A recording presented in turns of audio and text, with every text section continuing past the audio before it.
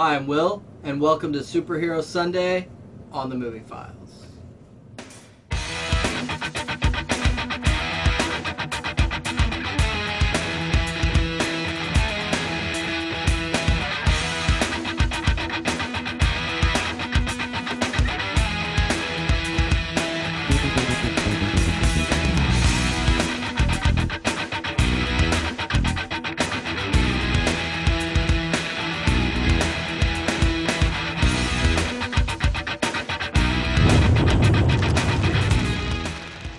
Alright, so Captain America Civil War was just released, and it's a good movie. It's a great movie. It's a wonderful movie. If you haven't seen it yet, go see it. I do have a review for it, a non-spoiler review, and I will be doing, later on, a comic book to film comparison between Civil War and the movie. But for right now, today, on this Superhero Sunday, I want to talk to you a little bit about the history of Captain America in movies and in film. Now, the current Captain America series with Chris Evans is not the first time Captain America has ever been in movies or in film. Captain America on film dates back all the way to 1944 when the character was first used in a 15-chapter serial called Captain America and then later released as The Return of Captain America. But they're the same movie. The 1944 Captain America serial was actually very far removed from the Captain America comics at the time. Now, this was made in 1944, so World War II is still very much ongoing, and the character had yet to be frozen in time and thought out in the modern era, which at the time in Avengers number 4 was the 1960s, but that always gets pushed back to whatever the modern era is. But even in the serial, it really is Captain America kind of in name only. Captain America wears the Captain America costume, but he has no shield. He uses a gun whenever he deems it necessary. And he's not Steve Rogers. He's not a soldier. He's not even a super soldier. He's a district attorney. And the district attorney is working alongside his secretary, Gail, to fight crime alongside the police. Now, as far as old movie serials go, Captain America was a really good one. It really is. It's exciting. It's engaging. If you can get past that it's not at all the source material and that it really is just Captain America in name only, it really is a very good serial. These things are very long.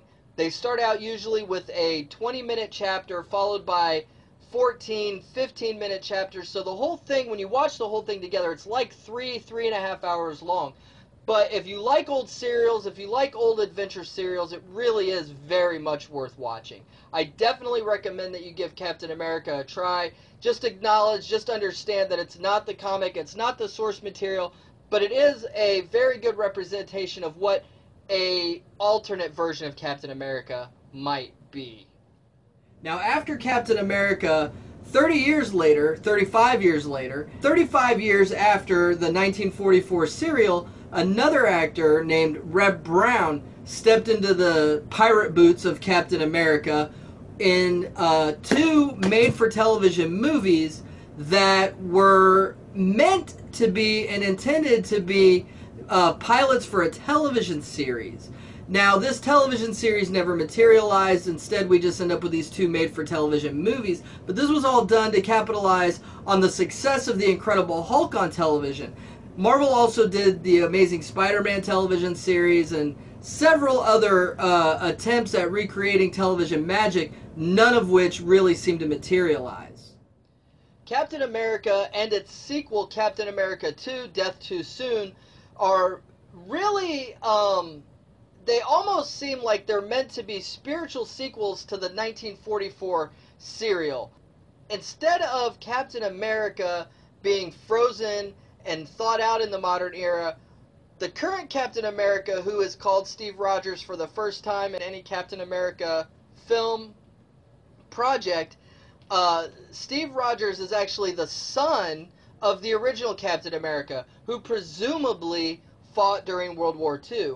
Now, you could theoretically, in your own head canon, you could say, well, Grant Gardner, who was the district attorney in the serials and who was the secret identity of Captain America, could very possibly be the father of Steve Rogers. I mean, you'd have to come up with your own headcanon explanation as to why they have different last names, but it really does seem like that was what they were going for, or at the very least, that's how it could work out. Now, both of these movies are very much a product of their time. They're made in the 70s. They're meant to capitalize on the success of The Incredible Hulk, starring Lou Ferrigno and Bill Bixby, and they're very much done in that kind of style while being Captain America and not the Hulk. They're by no means great movies, but they're really not horrible movies either. They're definitely worth watching if you're a die-hard Captain America fan. If you're not a die-hard Captain America fan, or if you don't watch a lot of old movies, you're going to look at these and be like, this is crap. And you're not going to be wrong.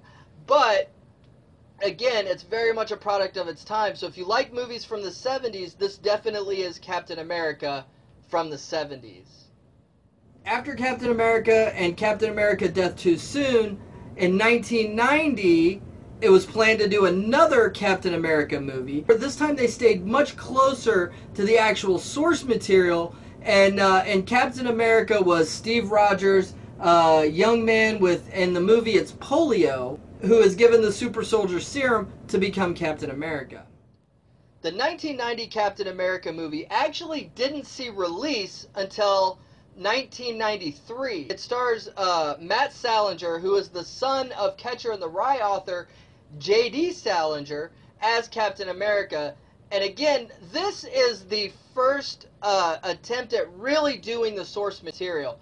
We first meet Steve Rogers. He has polio. He is given the super soldier serum and sent to go fight in World War II against the Red Skull. Now, the Red Skull is changed a little bit differently from the comics. He's still a Nazi agent, but he's from Mussolini's Italy and not Nazi Germany. But if you get past that, the Red Skull is actually probably one of the best things about this movie. He's very menacing. He's very, I mean, they did a good job with the Red Skull makeup, considering the just terrible budget that this movie had. That is probably the biggest failing that this movie had.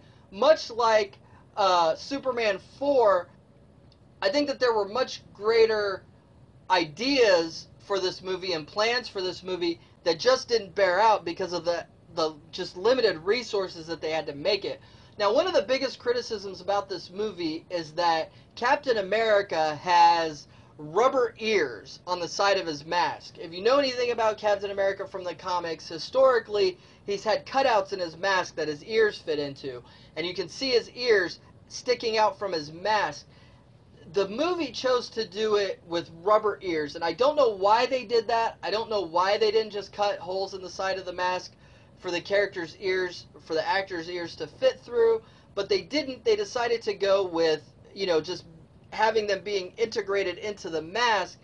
And really, to be honest, I think the criticism of the rubber ears is a little unfair because you really don't notice it unless it's, you know, an extreme close-up on the side of Captain America's head, which you really don't get a whole lot of. They did do a really good job of making the ears look relatively realistic for being rubber ears. The costume is almost verbatim the comic book, which doesn't really work. You know, the newer movies, the inspired by look is very much more consistent with you know, the film media. It makes the costume look better while still maintaining fidelity to the source material. Captain America, when I first saw this, I was 13, and at the time, I watched the movie and I was like, this is crap, this is horrible, this is the worst movie I've ever seen. And my biggest complaint was that he's only Captain America twice, once at the beginning and once at the end. And while that's true, watching the movie later in my adult life, I begin to see, well, yeah, he is only Captain America twice, but he's Captain America for almost the whole first act and almost the whole third act. It's really only the second act where he's out of costume. So for 2/3 of the movie, he is in costume in some form or another. Now, Captain America, the 1990 film, is by no means a good movie. But again, if you are a fan of Captain America, if you're a diehard Captain America fan, it is definitely worth watching. And when you take it into some of the other late 80s, early 90s made-for-TV movies that were made, it's really not any worse quality than that. It just did what it could with the resources that it had. Now, somewhere out there, the director Albert Pyun actually does have a director's cut. Now, whether or not this director's cut will ever see the light of day, and whether or not it makes the movie better, nobody will ever know, because I seriously doubt that it's ever going to be released in any sort of official capacity. Now, I do believe that Albert Pyun does sell them, or at least he was at one point. I haven't seen it, so if you've seen it, and if it is better or worse or the same, just leave a comment in the comment section below and let us know. Alright, so that's the history of Captain America in film, leading up to 2011 with Captain America the First Avenger, and everything, that's come since then leading up to now, Captain America Civil War. I hope you enjoyed this video. I hope you found it very informative.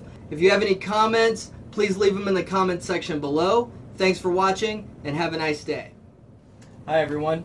If you enjoyed this video, be sure to like, share, subscribe, follow me on Facebook and Twitter, and make sure you head on over to TheBlaze and check out my weekly column where I do movie reviews and general Hollywood industry commentary. You can find the links for all those things in the description below. Thanks for watching, and have a nice day.